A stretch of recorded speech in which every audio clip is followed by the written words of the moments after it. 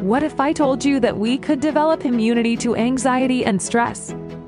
Is it possible? Neuroscience research suggests that it is conceivable. Anxiety and excessive stress are the two main psychological factors that will keep you from being happy and successful. Both of these problems also contribute a lot to depression. Indeed, social anxiety limits our capacity to establish new acquaintances and interact with others. Our capacity to achieve intellectually and athletically is hampered by performance anxiety. If we attempt to talk to more than a handful of people at once, our fear of public speaking may paralyze us. But this cloud has a silver lining.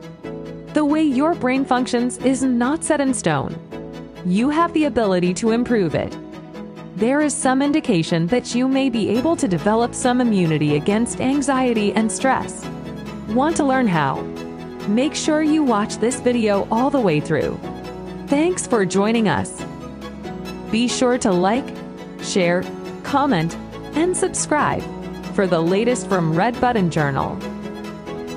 And now for the journal. Your brain's neural networks are changeable.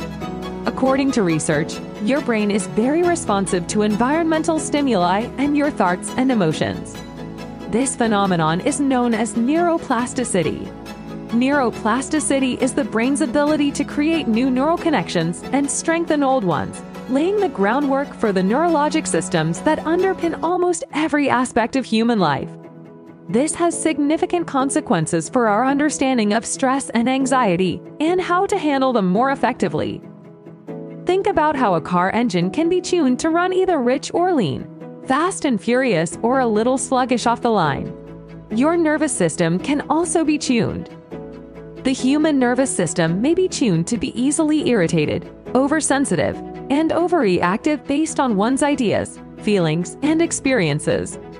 This is particularly true for the sympathetic nervous system, which is in charge of the fight or flight response. So, the more negative ideas you have, the more terrible experiences you have, the more negative emotions you have, and the more you worry about things, the more probable it is that you will train your brain to experience stress and anxiety responses with less and less provocation. Such hypersensitivity lays the groundwork for severe anxiety and a whole slew of psychological and physical stress-related diseases.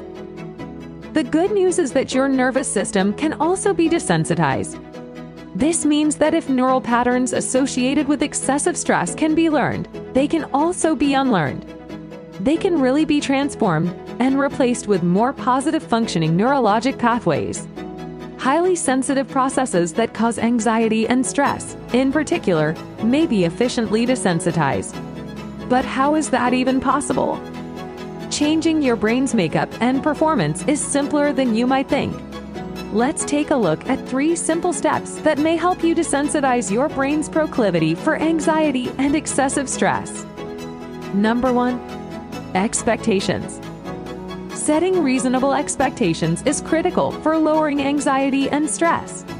The human brain's highly neuroplastic hippocampus regions seem to be involved in the emergence of anxiety responses when reality does not meet expectations. Your feeling of optimism will grow as a result of meeting your more realistic expectations. Then, as your optimism increases, it may become a positive self-fulfilling prophecy. Number 2. Mindfulness. Mindfulness is a kind of awareness attained by concentrating your attention on the current moment and recognizing what is happening around you, while also calmly noting your thoughts and emotions about that moment. The skill of mindfulness, the act of being mindful, is developed through meditation or other training. Mindfulness has been linked to lower levels of pain, as well as lower levels of anxiety, stress, and hypersensitivity. Number 3.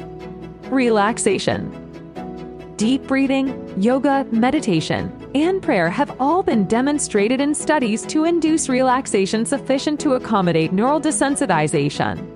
Not only can practicing a relaxation response make you feel calm while you're doing it, but after just a few weeks of doing it every day, you could build up resistance to stress and feel less pressure at work or in school. Although these 3 basic steps to changing our brains are not an exhaustive list, they certainly provide the groundwork for minimizing anxiety and excessive stress. We know that exercise can make you smarter, make your brain more flexible, and make you feel calmer afterward. Dietary changes can help you build a healthier nervous system by reducing oxidative stress and fibrogenesis. And we could make a whole video about the benefits of getting enough sleep. Research shows that you may develop psychological immunity to anxiety and excessive stress by tuning your brain with those 3 simple foundational steps: expectations, mindfulness, and relaxation. Tell us what you think, if you've ever tried any of these or intend to give it a go. We'd love to hear your thoughts. Thanks for joining us. Be sure to like, share, comment, and subscribe for the latest from Red Button Journal.